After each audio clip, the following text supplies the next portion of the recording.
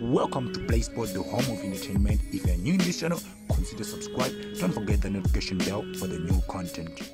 Bobby on why Kaizer chief didn't go for Erasmus and Tao. He says, I understand that football fans want everything.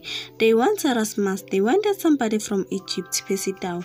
The fans want this one, and it's normally because they're wishing well for the club.